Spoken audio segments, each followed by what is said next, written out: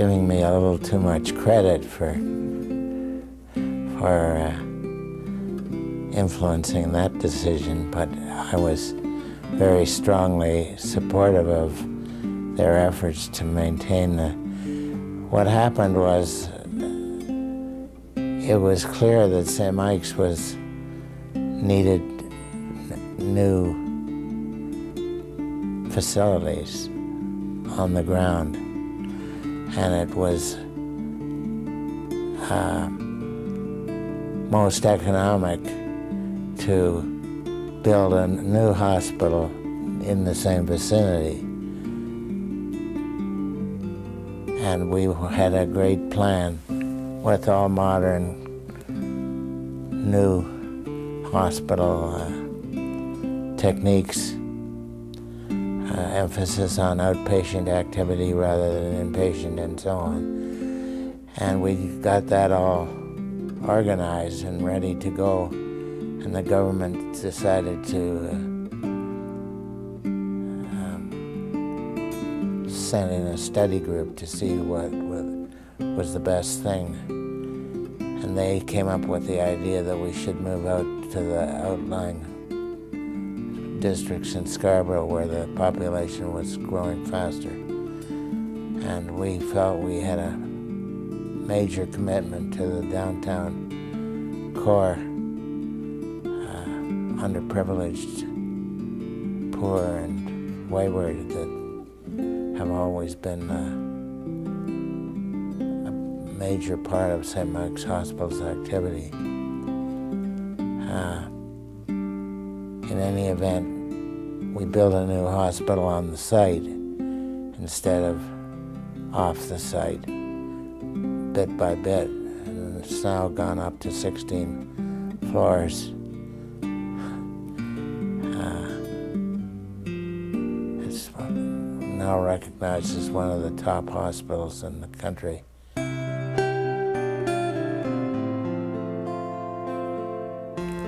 My brother and I were without a mother from the time I was 4.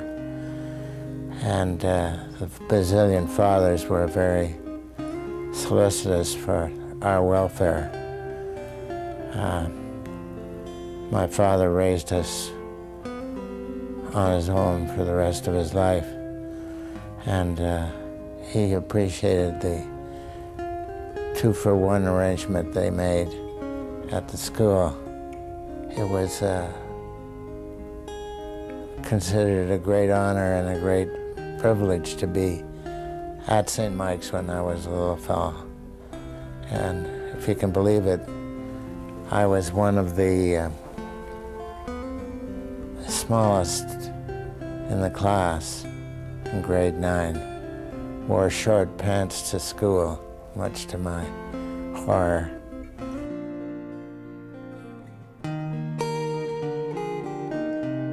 Everybody was a hero to me in those days. Father Flanagan, Father Sheedy, Father Norbert Ruth,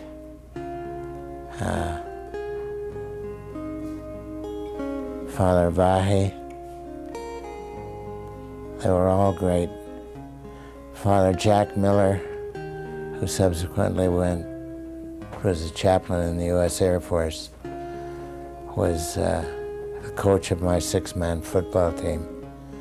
And he trained me to be quite effective as a lineman.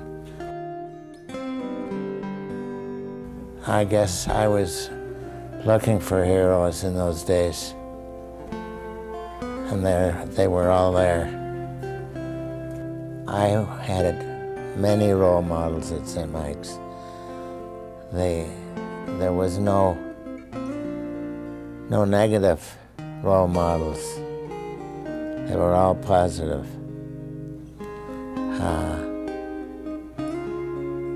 Some of the priests had little idiosyncrasies that made us laugh, but we nonetheless adored them.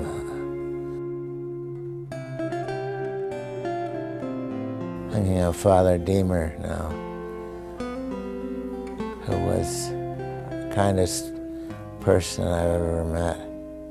He wasn't as strict a disciplinarian as he might have been, but he was a very dedicated teacher. Teaching medical students, I try and make them as comfortable as possible. I suppose I've been relatively effective in that, as I've been awarded student awards on many occasions. You might not think that from the way I'm talking now, but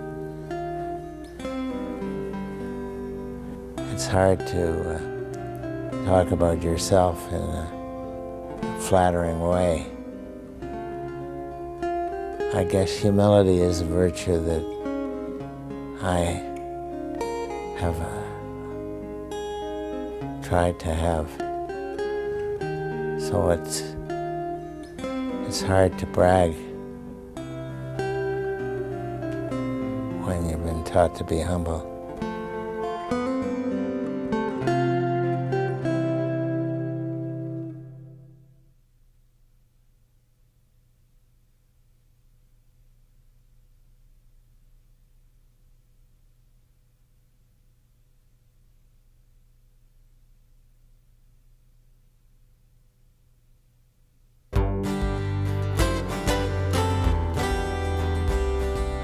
My involvement with St. Michael's really began in the early 70s, late 70s, when my nephews started coming to St. Michael's.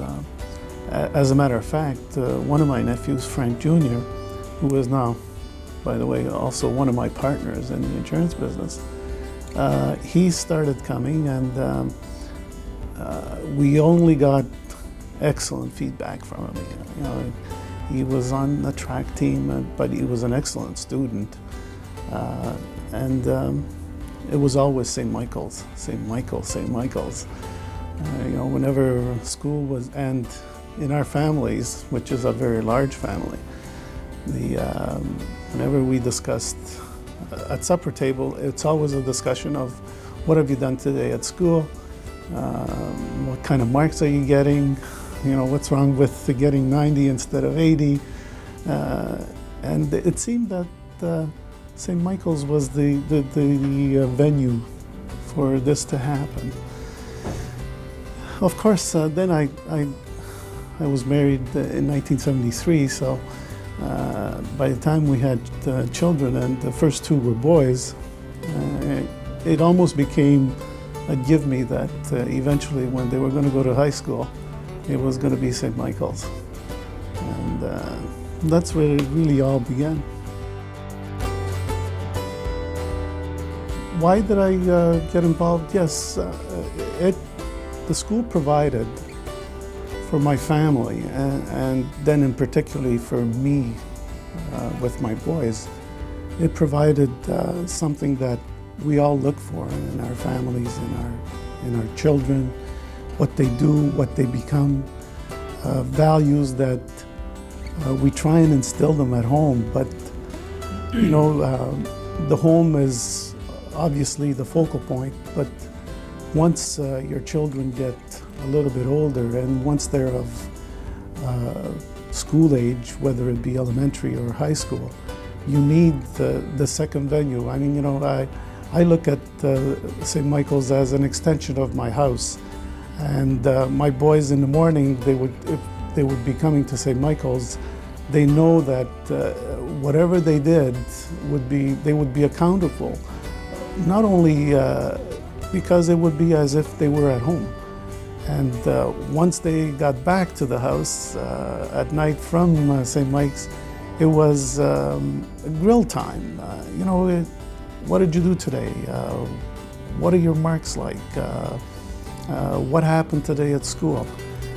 To me, that was very, very important, and St. Michael's obviously provided the avenue for them to grow up to be responsible citizens. And as I said before, my son Robert is just graduating from the Schulich Business School, and I can tell you that his success at the Schulich Business School had a very, very